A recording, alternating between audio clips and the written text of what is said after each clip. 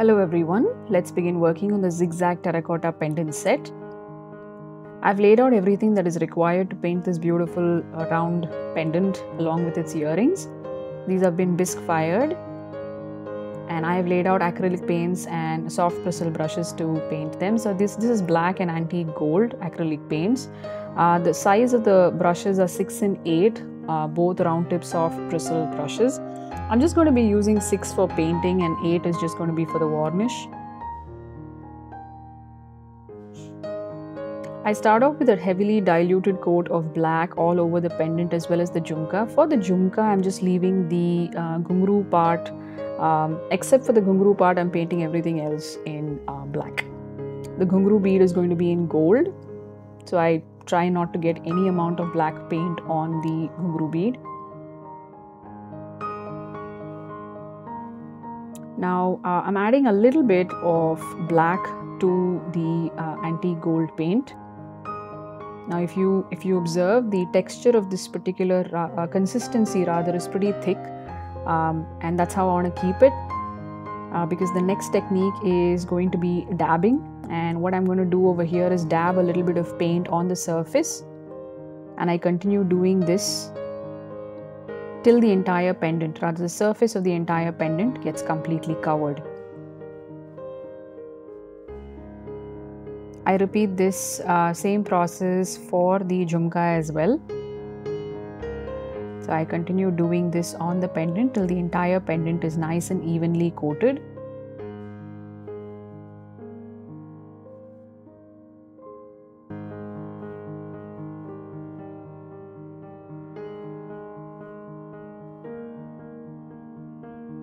There you go.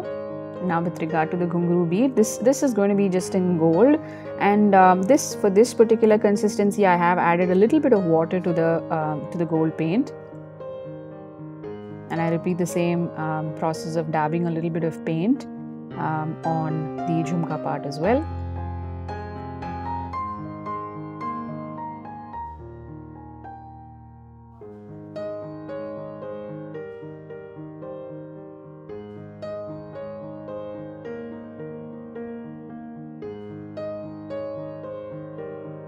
There you go. I do that for the other earring as well, just touching up with a little bit of black paint now.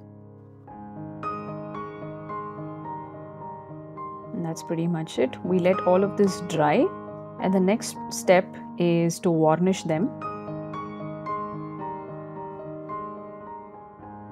This is the product I use. I give it a good shake and transfer a little bit of the contents into a bowl or a container, and using a soft bristle brush, I'm using a size 8 brush over here.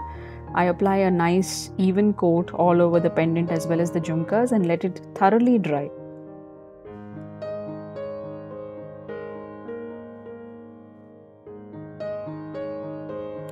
Now that the varnish is also dried, it's time to assemble, and if you see, there are very few things that I'm using over here, and I'm going to be using these 2 textured beads, terracotta beads.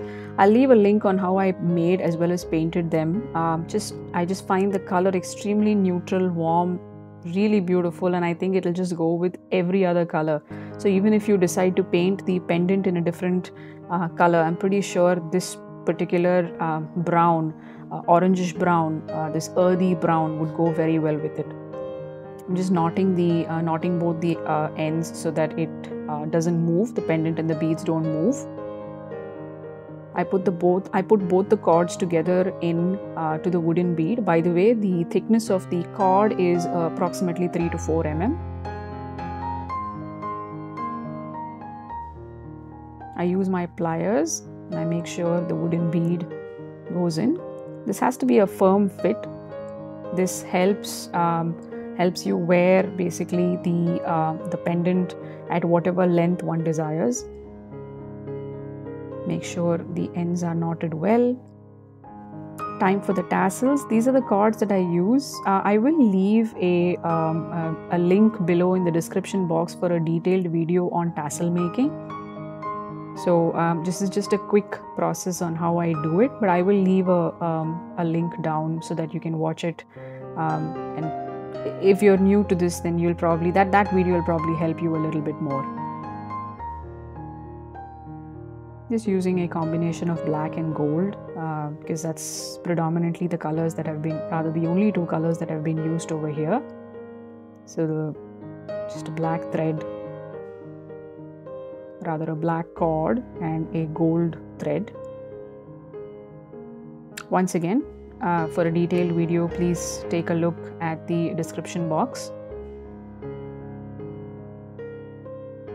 For the earring hooks now,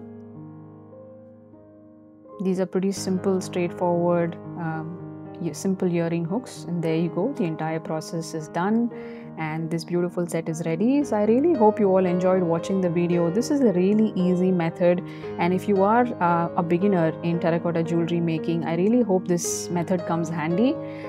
So please let me know what you think of the video in the comment section, and as always, I'll get back to each and every one of you. Thank you so much for watching and thank you so much for your time. Bye.